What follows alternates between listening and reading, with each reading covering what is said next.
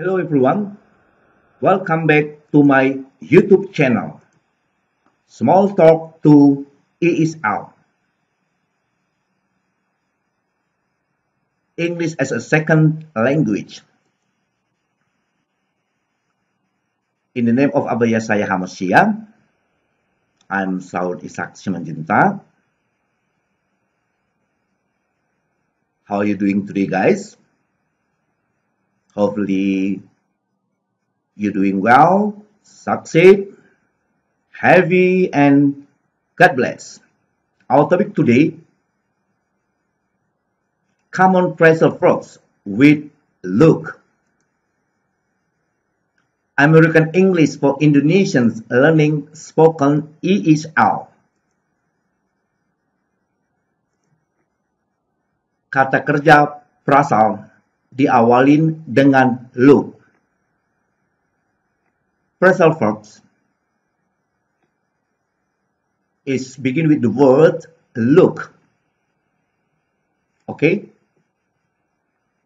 let's jump to our topic. Phrasal verbs with look. Today, I'm gonna discuss about phrasal verbs. Begin with the word look as below. 1. Look at, look for, look up, look out, look over, look up to, look ahead, look down on, look forward to, looking on, look to, look through, look upon. Okay, then we discuss phrasal verbs with look one by one. Okay, let's jump to number 1. 1. Look at. The meaning of look at as below: to turn your eyes on something, to stare at something. To turn your eyes on something, to stare at something. Untuk mengalihkan pandangan Anda pada sesuatu, untuk menatap sesuatu. Okay, for examples. The first time she wore a dress, he looked at her for at least 15 minutes. Pertama kali dia mengenakan gaun, dia menatapnya setidaknya selama 15 menit. Okay, next. Everybody likes to look at beautiful things. Semua orang suka melihat hal-hal yang indah. Next. I like to look at oil paintings. Saya suka melihat lukisan cat minyak. Number 2. Look for. The meaning phrasal verbs of look for as below: to find someone or something, to search for something. To find someone or something, to search for something. Untuk menemukan seseorang atau sesuatu, untuk mencari sesuatu. Oke? Untuk menemukan seseorang atau sesuatu, untuk mencari sesuatu. For examples, please help me look for the car key. Tolong bantu saya mencari kunci mobil. Remember to look for the green light when you pass the street. Ingatlah untuk melihat lampu hijau ketika Anda melewati jalan. Don't look for me after work today because I have to go home early. Jangan mencari saya setelah bekerja hari ini karena saya harus pulang lebih awal. Number 3. Look up. Look up. The meaning of look up as below: to search for the meaning, to research, to find information by looking in a directory, dictionary, book or list. To search, for the meaning, to research, to find information by looking in a directory, dictionary, book or list. Untuk mencari artinya, untuk meneliti, untuk mencari informasi dengan mencari di directory, kamus, buku atau daftar. Okay, let's jump to the samples. She looks up a word in the dictionary when she doesn't understand it. Dia mencari kata di kamus ketika dia tidak memahami.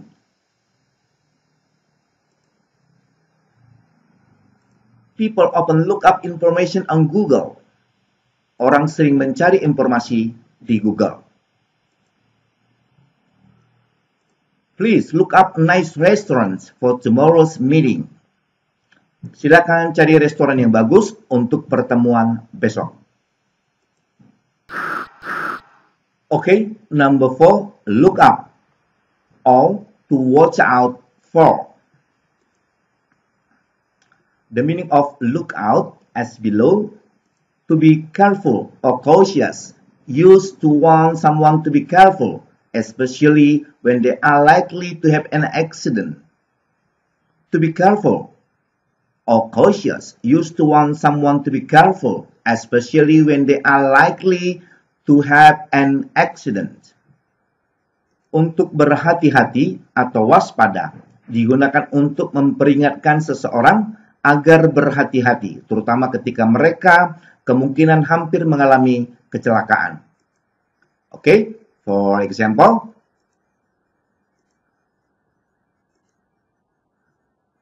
look out, a car is coming.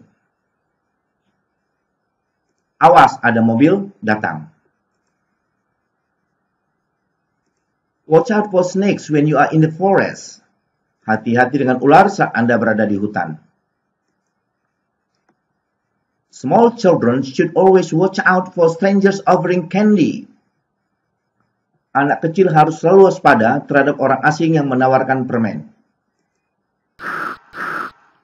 Okay. Number 5, look over. To go over, to read over, to check over. Okay, the meaning, phrasal verbs of look over as below: to review something and make sure it has no errors. To review something and make sure it has no errors. Untuk meninjau sesuatu dan memastikan tidak ada kesalahan. For example,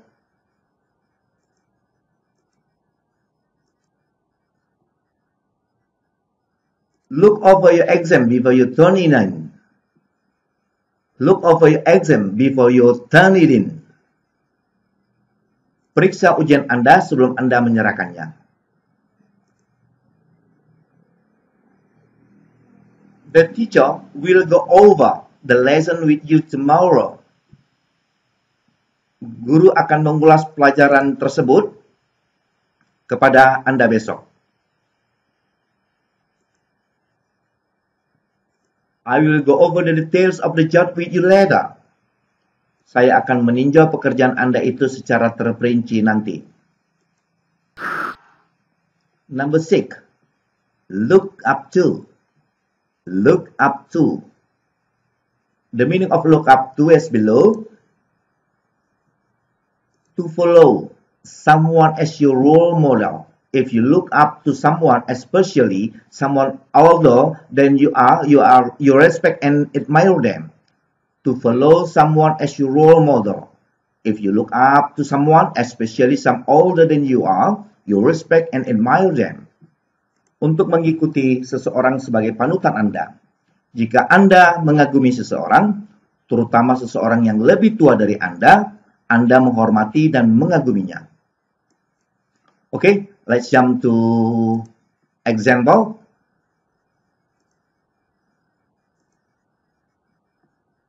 I have always looked up to my older sister. Saya selalu mengagumi kakak perempuan saya. My younger brother looks up to me. Adik laki-laki saya mengagumi saya. Teenagers nowadays always look up to their idols. Remaja saat ini selalu mengagumi idola mereka. Number 7, look ahead. Look ahead. The meaning of look ahead is below. To think about what is likely to happen in the future to predict. To think about what is likely to happen in the future to predict. Untuk memikirkan apa yang mungkin terjadi di masa depan, untuk memprediksi. Okay, next to the examples. You really need to look ahead of what might happen and have a plan to deal with it. Sorry, I repeat it one more. You really need to look ahead at what might happen and have a plan to deal with it. Anda benar-benar perlu memprediksi apa yang mungkin terjadi dan memiliki rencana untuk menghadapinya. She never looks ahead. Dia tidak pernah melihat ke depan. If you had looked ahead, the terrible mistake would never have happened. If you had looked ahead, the terrible mistake would never have happened. Jika Anda melihat ke depan, kesalahan yang mengerikan tidak akan pernah terjadi. Okay, let's take a break. So, if you don't mind, I give you times for support my YouTube channel with like, share, comment, and especially subscribe with click the red button and also the notification bell. Well, thank you for your support and may God bless you all. And then we continue our lessons. Okay, let's get started to the next phrasal verb. Begin of the word look. Number 8, look down on. Look down on. The meaning of look down on as below. To think that you are better or more important than someone else. To think that you are better or more important than someone else. Untuk berpikir bahwa Anda lebih baik atau lebih penting daripada orang lain. Okay, let's jump to the example of look down on. Don't look down on him. He is very good at technology. Don't look down on him. He is very good at technology. Jangan memandang rendah dia. Dia sangat ahli dalam bidang teknologi. Do you look down on me just because I didn't go to the college? Do you look down on me just because I didn't go to college? Apakah Anda memandang rendah saya hanya karena saya tidak kuliah? She looks down on everyone who isn't as rich as she is. She looks down on everyone who isn't as rich as she is. Dia memandang rendah semua orang yang tidak sekaya dia. Number 9, look forward to. Look forward to. The meaning of phrasal verb look forward to as below. To be excited about what is going to happen. To be excited about what is going to happen. Untuk bersemangat tentang apa yang akan terjadi. Atau mengharapkan sesuatu hal positif yang terjadi. Okay, let's jump to examples. I really look forward to hearing from you. Saya sangat menantikan untuk mendengar dari Anda. My little sister was looking forward to her first field trip. Adik perempuan saya sangat menantikan karya wisata pertamanya. Next, He isn't really looking forward to married life. Dia tidak benar-benar menantikan kehidupan pernikahan. Number 10. Look in on someone or something. So, the meaning phrasal verb of looking on someone or something as below: to visit someone for a short time. To visit someone for a short time. Untuk mengunjungi seseorang dalam waktu atau untuk waktu yang singkat.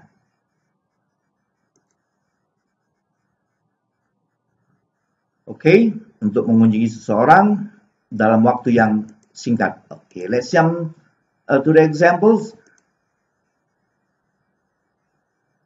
I look it on Helen tomorrow to see if she needs any help. I look it on Helen tomorrow to see if she needs any help. Saya akan mengunjungi Helen besok untuk melihat apakah dia membutuhkan bantuan. You don't need to look in on me every day. I'm not a baby. You don't need to look in on me every day. I'm not a baby. Anda tidak perlu melihat saya setiap hari. Aku bukan bayi. Okay, next. Can you look in on my puppy while we're on holiday? Can you look in on my puppy while we're on holiday? Bisakah Anda melihat anak anjing saya saat kita sedang berlibur? Okay, number 11. Look to. Look to. The meaning phrasal verb of look to as below: to expect to get help or advice from someone. To expect to get help or advice from someone. Jadi arti kata look to dalam bahasa Indonesia adalah sebagai berikut: mengharapkan bantuan atau saran dari seseorang. Okay, let's jump to example of look to. They are looking to the consultant for advice. Mereka mencari konsultan untuk meminta nasihat. Okay, the next example. Helen isn't good at math. She always looks to her elder brother for guidance. Helen tidak pandai matematika. Dia selalu mencari abangnya untuk bimbingan. Okay, don't look to John. He will never help. Jangan mencari John, dia tidak akan pernah membantu. Okay, number 12, look through. Look through. The meaning of look through as below: to read something quickly, to pretend that you do not recognize someone. To read something quickly, to pretend that you do not recognize someone. Untuk membaca sesuatu dengan cepat, untuk berpura-pura bahwa Anda tidak mengenali seseorang. Okay, let's jump to the example of look through as the following. Example: can you look through the meeting minutes and let me know your opinion? Bisakah Anda sepintas membaca risalah rapat dan memberitahu saya pendapat Anda? Sorry, I didn't have time to read your CV carefully. I just looked through it.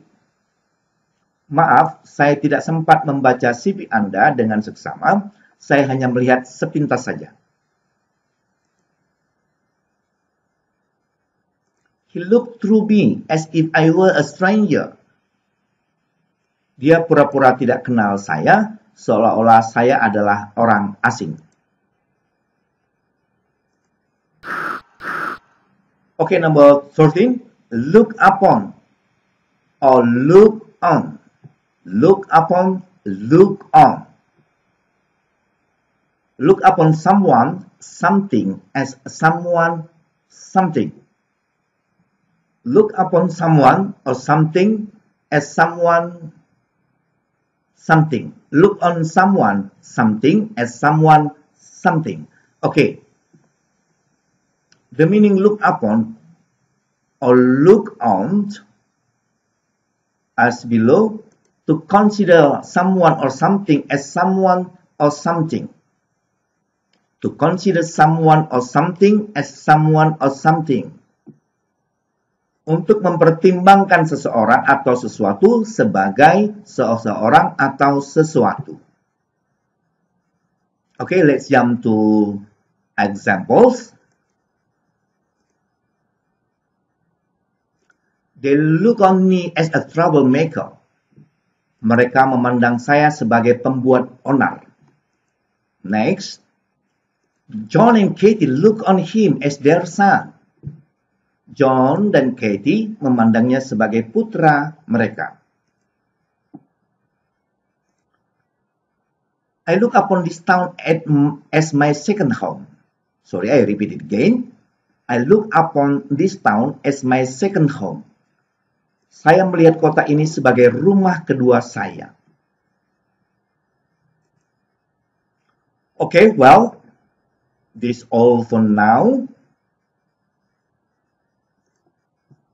If you enjoy and like to this video and it can be useful and motivate to be able to speak English for you and your future generations, I want all of you to support my YouTube channel, Small Talk to ESL, English as a Second Language, or short, ST2 ESL, with subscribe and click the red button,